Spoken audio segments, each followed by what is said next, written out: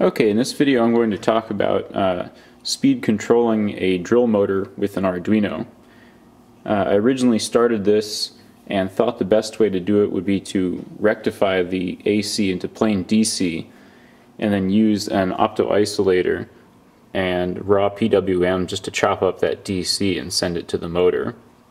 But this turned out not to work very well because my circuit wasn't very robust and I had a lot of failures in here. I'm still not exactly sure what the problem was, but apparently controlling a drill motor, which is a very high power motor, it's a universal motor, so it's sort of like a series DC motor that can also run on AC because it has modifications so the eddy current losses aren't so bad. But anyway, there were a lot of problems with that, and I kept blowing out MOSFETs and protection diodes, so I eventually abandoned that idea. I searched the net and found that a lot of people do this by controlling a triac, an opto-triac with the Arduino. But then the problem is you need a zero cross detector. So if you use a triac to control AC voltage, you need some way of knowing when the AC cycle starts.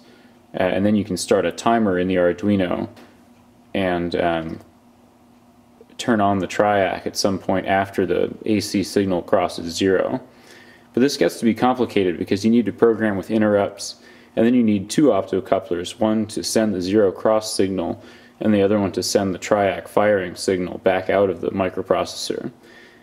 And so I was kind of trying to avoid all of this complexity, and I think I came upon a pretty good solution.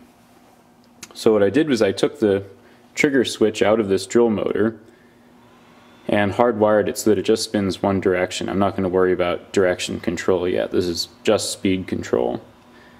And inside the trigger switch was this little circuit board here, and on it there's just a triac, a variable resistor, and a capacitor. So when you pulled the trigger, the variable resistor would change value and the capacitor would charge at a different rate.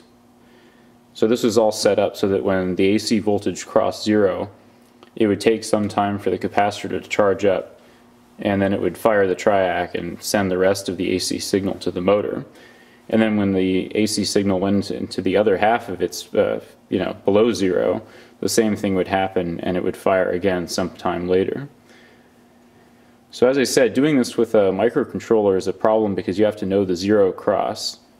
And to get around this, I came up with this solution here. Let's see if I can zoom in so you can get a look at this. I replaced the physical potentiometer with a CDS photoresistor and hot glued an LED to it. And the LED is controlled directly by the Arduino, just one pin, PWM pin. And I didn't even bother using a filtering capacitor. So the switching it's running at about 30 kilohertz or something like that. And if that value of the resistor changes at 30 kilohertz, it ends up not even mattering because all we're doing is changing how fast that capacitor charges up.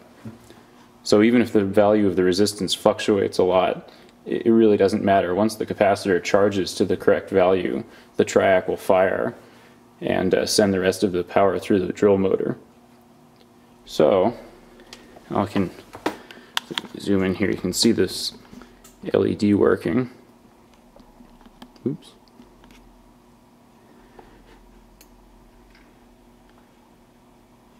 So I just have brightness control over that with the PWM signal. Alright, that's enough of that. So in order to protect this thing from the room lights, I'm just going to put this piece of tape on it. Eventually, once this project gets to be a little more finished, I'll have a better, light tight case. And I'm going to plug the drill motor in.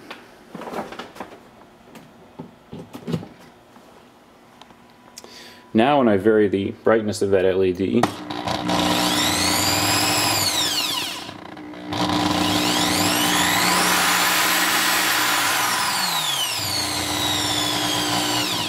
it's very fine control of the speed of the motor there. So this is great. This is a really low component solution. You don't really need to code anything in the Arduino. It's just straight PWM out, no timing, no interrupts, and the only components that you need outside of the microcontroller are this triac dimmer circuit. You could also hijack a standard dimmer for like a house, house lighting. It's the same circuit, and a CDS cell and a LED. So this is great. You can control high power loads with this, and I'm really happy with this solution. So let me know what you think.